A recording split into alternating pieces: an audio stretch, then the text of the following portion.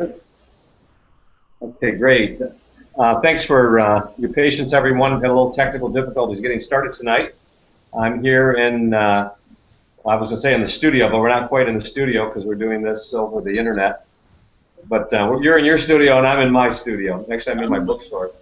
So I'm Mark Hamby, and I have with me guest actor Patrick Powell tonight. And Patrick and I are going to be talking about what he's going to be doing at the Guild. But more than that, we're going to just talk about how God's prepared Patrick to do what he does. And if you're watching this broadcast right now, you're looking at someone who looks a little bit like Moses, I think.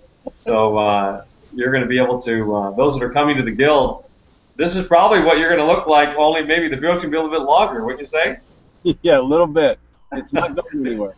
I can't wait. Patrick, I'm going to pray before we go any further, and just I'm looking forward to tonight and see what God has in store for us. Awesome, thank you.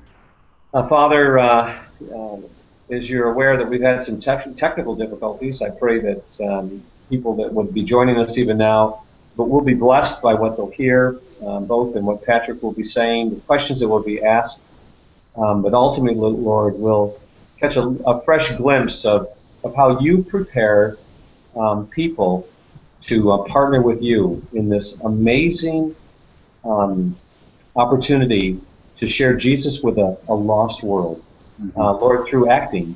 So I pray that you'll bless this evening in Jesus' name.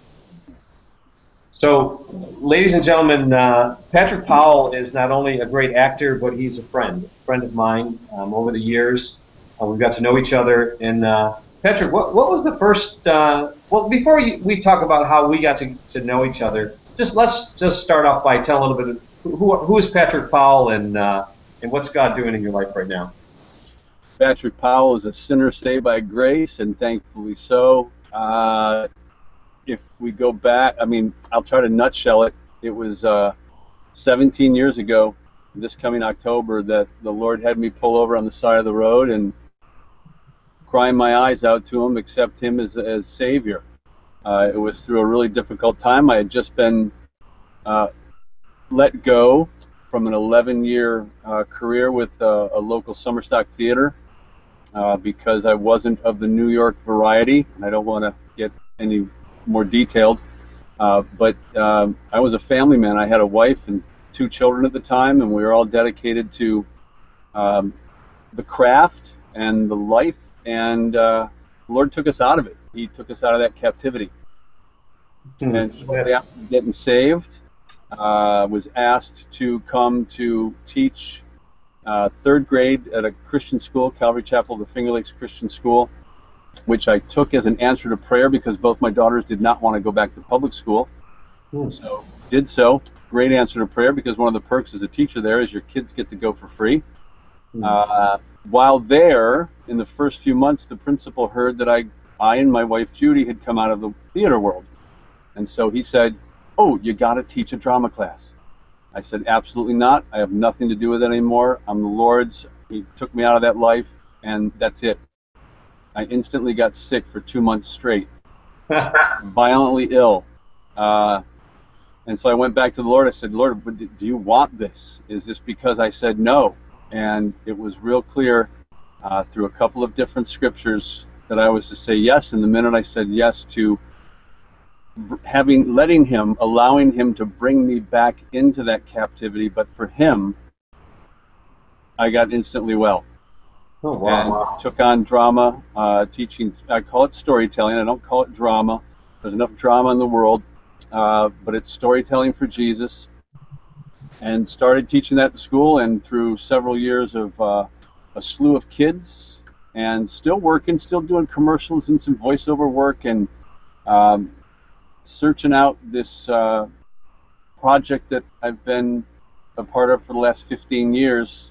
Which we can talk more about as I get into this, but it's just been a blessing. That Patrick Powell is God's storyteller, His slave, a bond slave to just give Him the glory and let everything be about His great works, His wonderful majesty, and how He works in people's lives. And however that comes out, I'm ready. That's awesome. So tell me, the difference between storytelling and drama? Drama, if you tag it with that, you get a whole lot of people that want to be actors, that want to be on stage, that want to be the center of attention.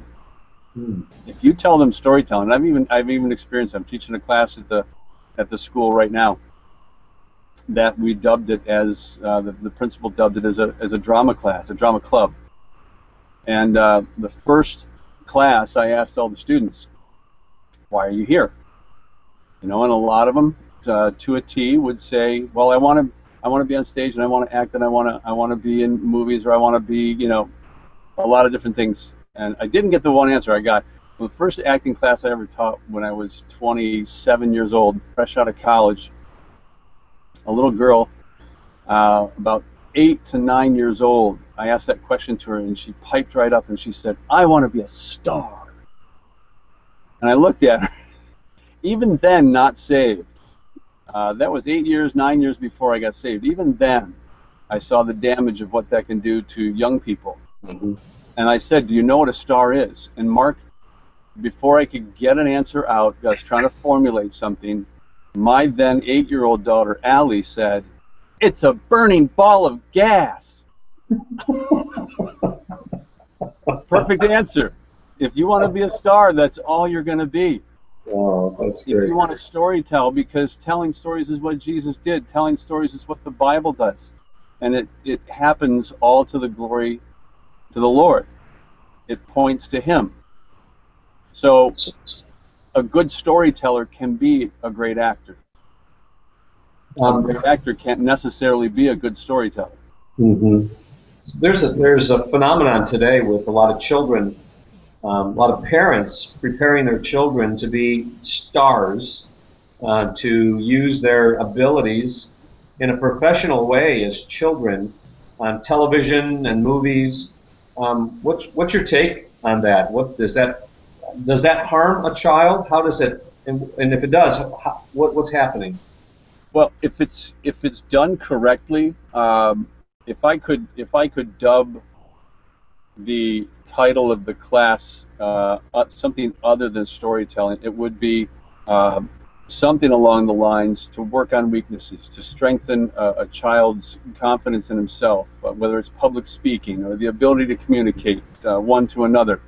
It would be a lot. So if done well, if done accurately, if done with the right motives, you can nurture in a child to be a better them.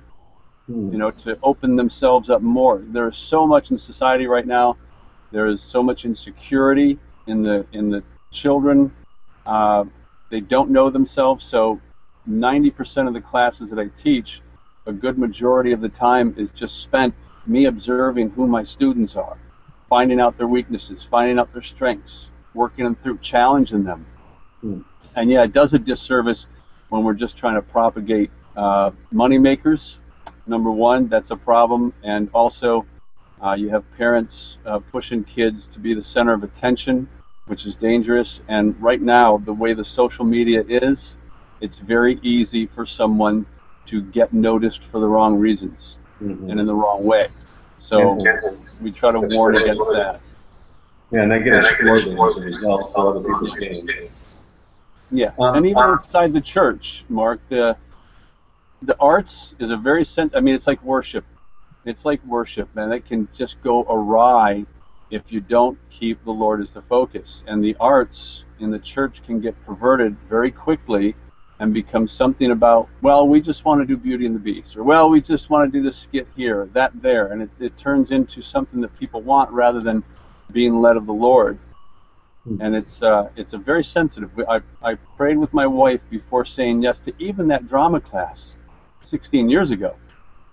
I said, we both sat down and said, Lord, if it's not about you and for you and from you, we want nothing to do with it, because we know what the theater world can do to you. We know what the ego can do to a human being. We know how applause or pats on the backs or the limelight, as it were, we know how that can damage a person. You know, that makes me think. I want to go out on a limb right now, but let me just share this. Okay. I speak in a lot of churches, and the majority of churches, you know, they'll have a group, you know, singing up there. They'll have a, you know, sometimes they'll have a band and so forth, and most of it is done well. But I was in a church in Nashville. It was the Village Church, it was called, and they had professional musicians, professional singers. This is Nashville, you know. This is the capital of the song world, you know, and A lot of yeah, and these professionals that were part of the worship team, um, they had their own album, you know, so they're that good. Mhm. But when the service started, I could hear them, but I could not see them. Okay. They were sitting in the front, down below, as the congregation was standing. They were sitting down below in the first pew, and you could not see them. And I thought that was kind of interesting that they did not want people's attention to be drawn to their abilities. They wanted full attention to be drawn to Christ and the words that were being sung. And that did something to me. And I think the reason I bring that up, Patrick, is because I know that I know you, and I know what you're going to be teaching. And I think when young people and middle-aged and older folks come to the Guild, one of the things they're going to be getting from you is a different perspective and what our art is all about and why we perform. I love 2 Peter chapter 1. You know, that God has given us an opportunity. He's given us great and magnificent promises that through these we might become partners in His divine nature. And when a person truly understands the weaving together of the very Spirit of God in drama, in performance, in storytelling, where it's you and God as a partner conveying to the world His majesty. I'm telling you, something happens that you've experienced it. And that leads me to the segue that now I've known you for several years, but when I saw you perform, I saw a completely different Patrick Powell. And now let me tell you why. Okay. Ready? So, Yes. so the Patrick Powell that I know on a normal daily basis, you're meek and you're mild, you're prayerful, you're sensitive, you have a humble spirit, and I know you have your flaws that that I don't see, but that's the Patrick Powell that I know. The Patrick Powell that I saw on stage was, I didn't know who that person was. You were a different person. Tell me why. And now let me tell the folks, I saw Patrick Powell do a performance, a one act drama, a one act play. He's the only actor in it. He had the monologue like the what was the name of that movie where Castaway? And it was Saint John in the Exile. Saint John of Exile, right? Saint John. Yes. In Exile. Dean Jones he produced that as a movie at one time, and you obtained permission to do it this one time. And when I saw you on stage, I saw something completely different. And what I saw and what I heard, Patrick, this is what I heard. This takes it's a unique person that can do this. Now I've been saved for 39 years, but it's a unique pastor, it's a unique teacher, it's a unique musician, it's a unique actor that can cause the audience to be able to go back in time and be there. I was there when you were doing this act. Tell us a little bit about how you became Saint John in exile, and how did Dean Jones end up granting this to you? And tell us what this was all about, because when I saw that, the day I saw that, I said, this guy's teaching at the Guild. Everyone's got to see this. Well, to go back, and I'll tell you, just to finish on your thought, one of the most favorite comment that I received after the second night, one of the teachers at the school that I've known for 15, 16 years since coming to the church at Calvary, he came up to me, tears were in his eyes, tears were in his parents' eyes, and he said to me, Patrick, I don't know, he said 30 seconds, maybe a minute, he said. maybe a minute after you were up there, I lost, and he's known me, like I said, he's known me for 16 years, worked with me every day. He said, I lost you. You were gone. Yeah. You were gone. And yeah. Patrick, that's what I experienced. You were gone. I couldn't believe it. It was like I was there with St. John. It was unbelievable. It's hopefully every actor's dream and purpose. Not necessarily dream, but it's their purpose and their intent to tell the story in a way that the audience can be swept, can be taken to that place, can forget where they are and all of a sudden be somewhere else listening to some. So it was a blessing of a comment. I loved it, and I love your comments. And if I can nutshell it and not take the rest of the evening telling the story, about a year after being saved and teaching at the school, the seniors were watching Anthony Hopkins in the story. He was retelling the C.S. Lewis story.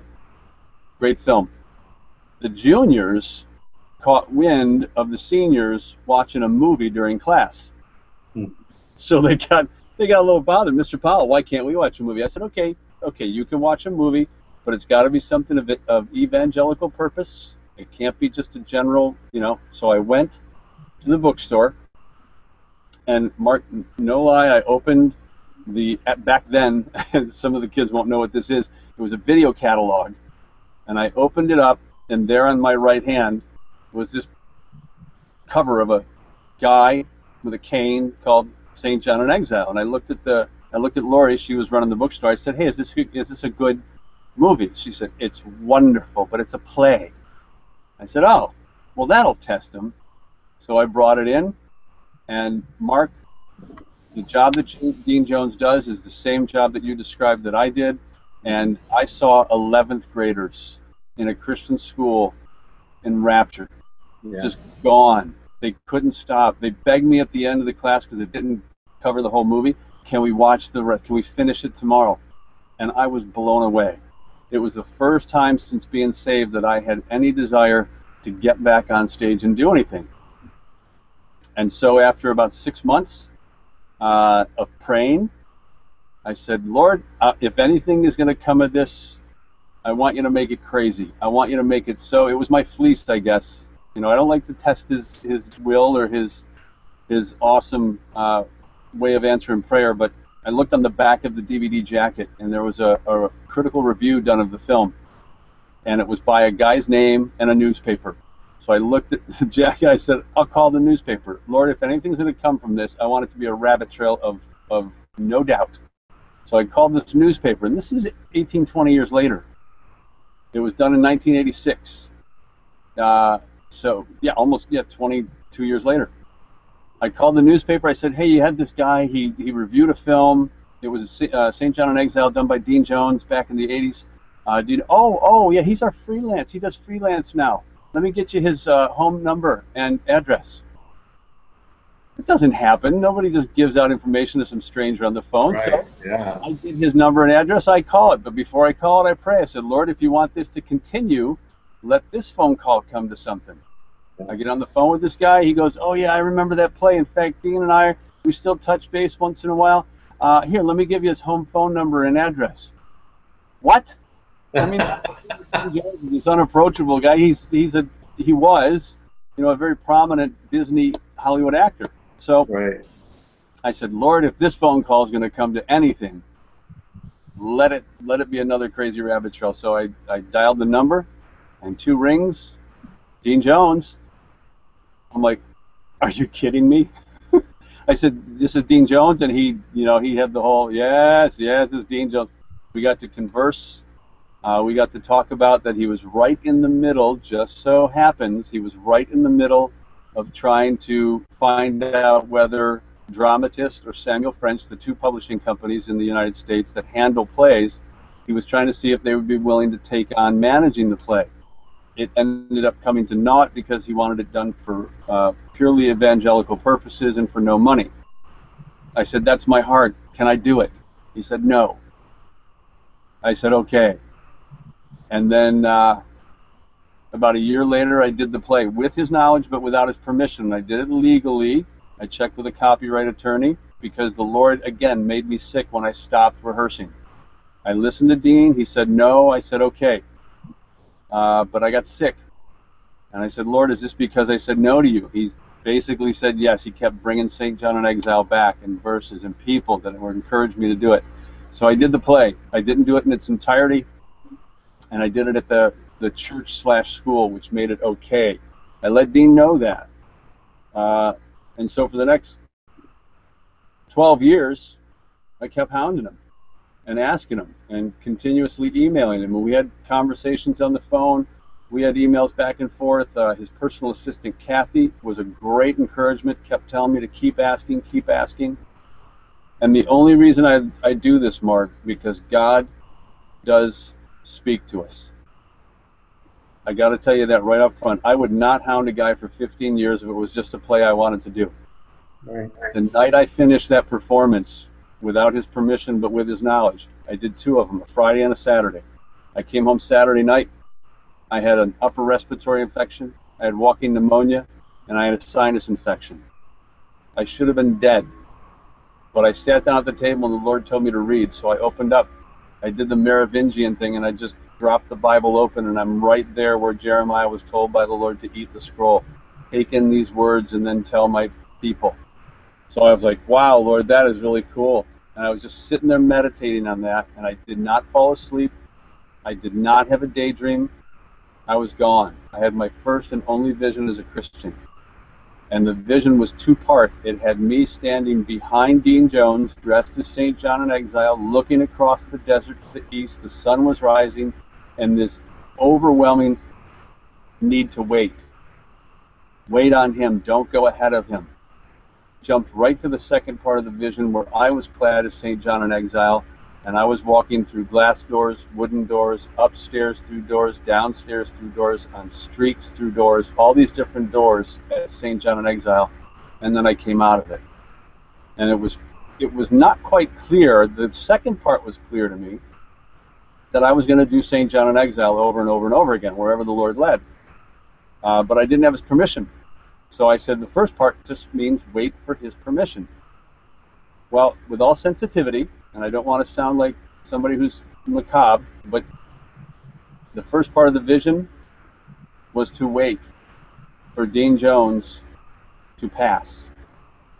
And Dean Jones last September went home to be with the Lord. And so I thought the process was going to have to start all over again. I did receive permission from him before he passed. 2 years before he passed away, he gave me permission to do it twice at Calvary of Finger Lakes, and that's where you saw it. That was back in October of 2014. And since then, I've been petitioning. He passed a year later. I sent letters. I was invited by video link to the memorial service.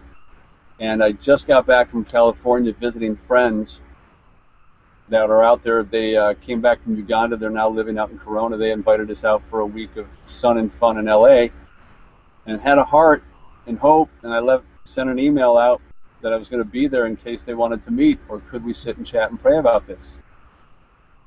Mark, you don't even know this. I came back from California. It's such a God story. I came back with full permission to do St. John in Exile through the year 2016, and then we'll talk about it more later. Wow. Praise the Lord. 15 years of praying. God answers prayers. All you have to do is be patient and wait. Wow. And don't doubt him. That's 8 awesome. months ago, you looked at this. You said I had short hair. I had short hair 8 months ago. The Lord said, grow your hair and beard again, Patrick. I said, Lord, I don't have permission. What do you want me to look like a freak for? You don't look like a freak. You look like Moses. Yeah, he was so clearly intended that he knew permission was coming. So now I don't have to wait to do the play at the end of this year. I'm ready for it. What are the possibilities? I know we're going to be doing Basket of Flowers at the Guild as part of our stage acting. But what's the possibility that you could do just a segment on one of the evenings of St. John? Is that possible? It would probably have to be kind of a black box sort of thing. It may just be. Let me see how because right now I'm finishing up with the drama class and I'm working on. Okay.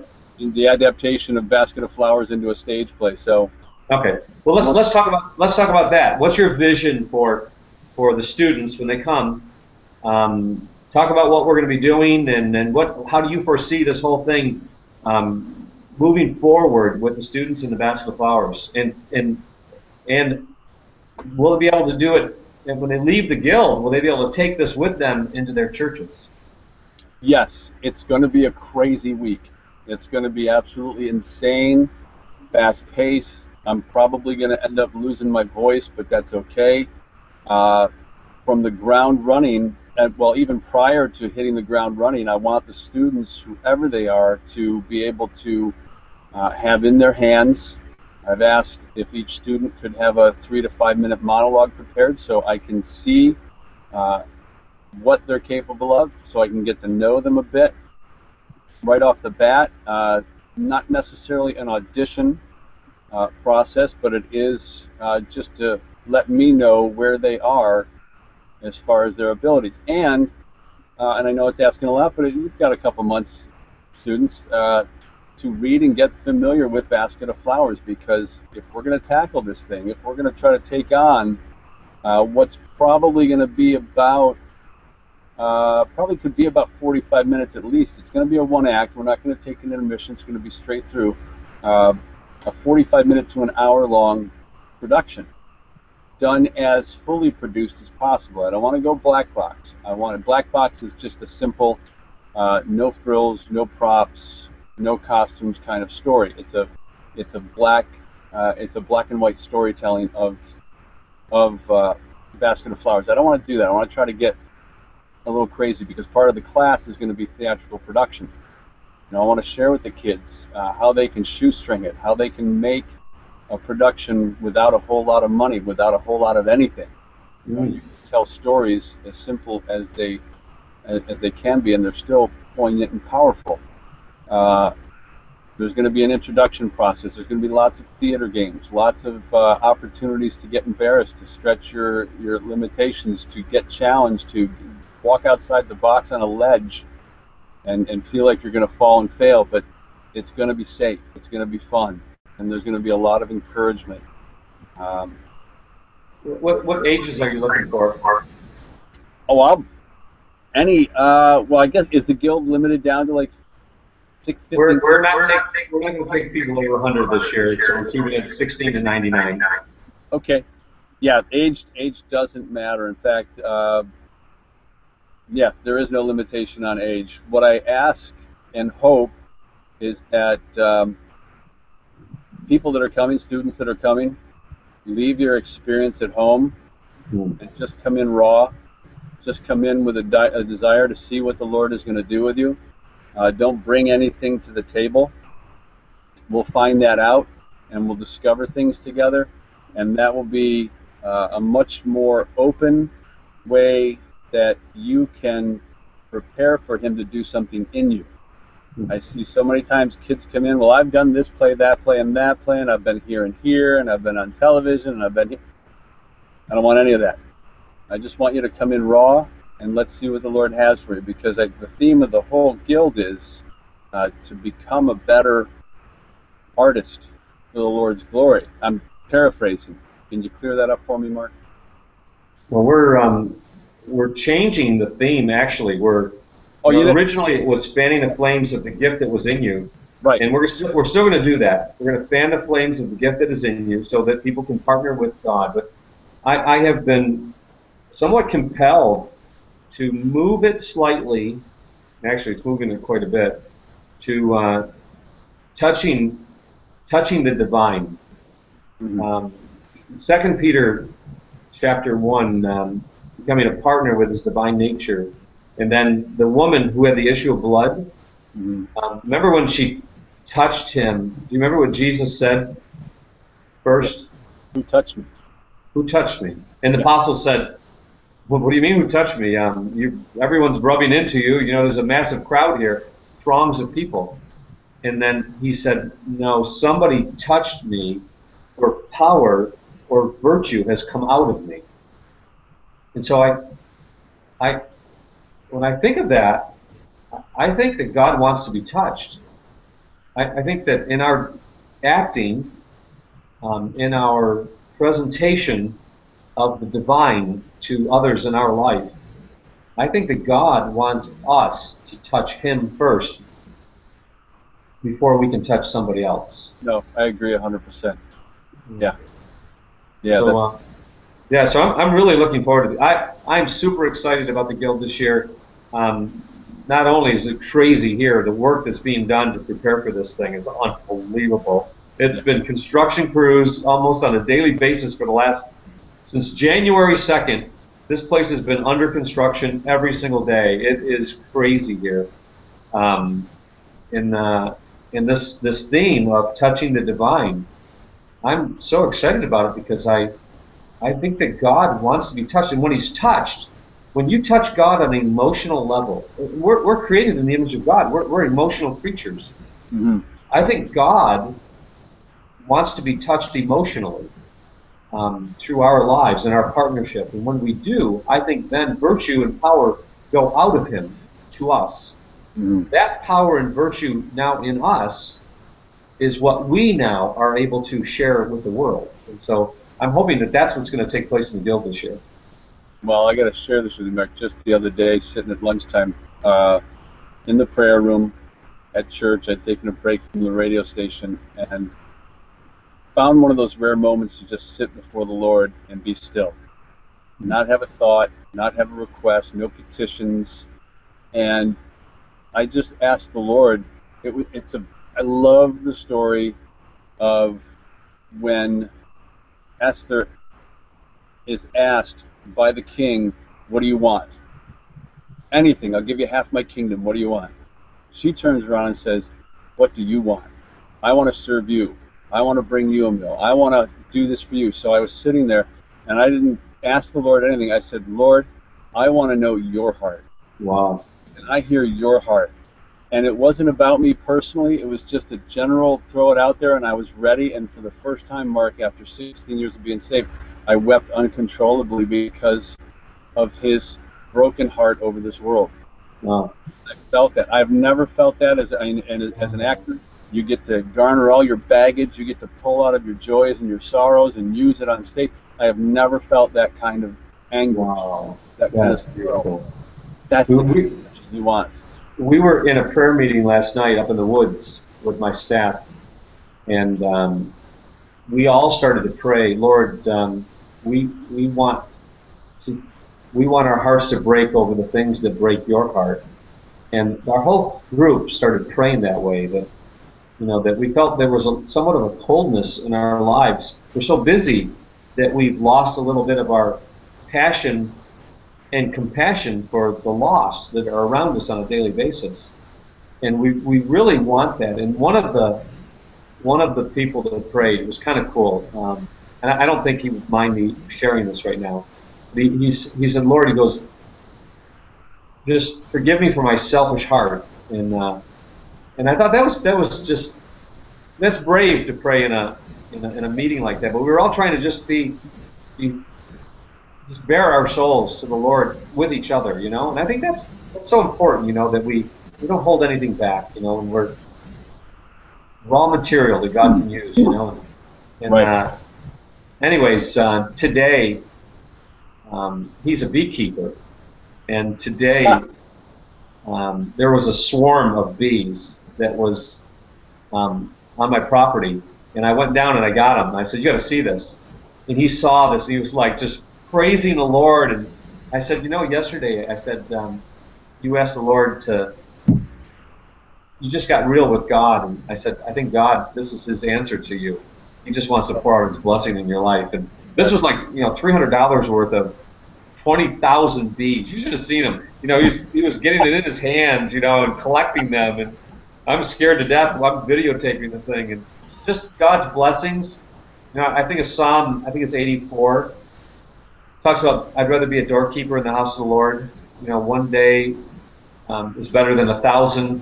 One day in His courts is better than 1,000 elsewhere. And then it goes on to say that He's a sun and is a shield. And then He gives grace and He gives glory. And no good thing will He withhold from them who walk uprightly. Yeah. Patrick, I think during the Guild Week, that's what we're going to be presenting to these kids and to the older adults that are going to be coming. And I can't emphasize that more. All ages. In fact, the older the better. You know, when Yeah. you come to the Guild, you we're ageless. Really, isn't it true? We are ageless. Yes. No one realizes age anymore. All of a sudden, you realize that you're brothers and sisters in Christ, and we are on the stage of life. That's what I love about what you're going to be doing, because you are going to be you're going to be the essence of 2 Peter chapter 1. His divine power has given us everything we need for life and godliness, according to a full intimate knowledge of Him who's called us to His own glory and virtue, by which He's granted unto us great and magnificent promises, that through these we might become partners in His divine nature on the stage of life. You can get Patrick ready for this? You're going to love this. The next word is, well, he says, and besides all of this, that we have these great and magnificent promises, that we can become partners in His divine nature. He says, besides this, I want you to add to your faith. Okay? Mm.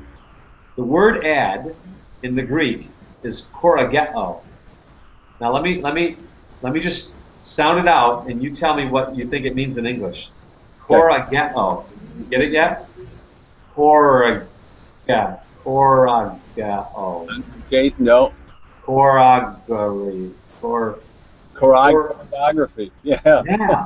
Oh, wow. It's the word choreography. It's the word to choreograph. It's God telling us, and it's the word to add at your own expense. It's both the chorus director, the stage director, the donor, the one that pays for everything, all in one person. God is telling us, I want you. He says, I've given you all of these promises. Now I want you to go on the stage of life, and I want it to cost you something. I want you now to present to the world who I am through your life, and it better cost you something in order to do it. It's the word choreography. Wow. That's awesome. That's awesome. Well, I couldn't think of doing it with a better man. We've had amazing talent in the past with Kathy Sarah and Peter Morton from England, and Patrick. I place you right up with that level with them. And when I saw you do that act with St. John in Exile, you brought me to another place and another time. And in order for someone to do that, God has given you mastery skill, and He's not only giving you mastery skill, but He's giving you something else. He's giving you a heart that not only loves Him, but loves people, and that's why I want you here. And I think those that are going to be part of your class are going to be greatly blessed. We're going to have fun. Let them know, student-wise, that we're going to be 2, and we're going to be 92. We're going to play around and have a lot of fun. We're going to be silly with each other, and we're going to have a blast. We're going to get sober. We're going to be serious, and Awesome. A lot of hearts are going to be changed. A lot of hearts are going to be strengthened. Awesome. Well, Patrick, it's been my pleasure and privilege to introduce you to our potential Guild students and our Guild students and our alumni. And just looking at you is, if it's any indication of what the week's going to be like, we are going to be in for quite a time. Thank you. Thank you. Wild. You're very welcome. I'm blessed. Lord bless you, and we'll see you in about 2 months. Excellent. Okay. God bless you. Good night. I'm going to come down and visit. Sounds great. Okay. Thank you, everyone, for attending tonight. This is Mark Hamby with Patrick Powell, who will be teaching in the dramatic arts, stage acting, voice acting at the Lamplighter Guild for Creative Disciplines 2016 here in Mount Morris, New York. God bless you all. Good night.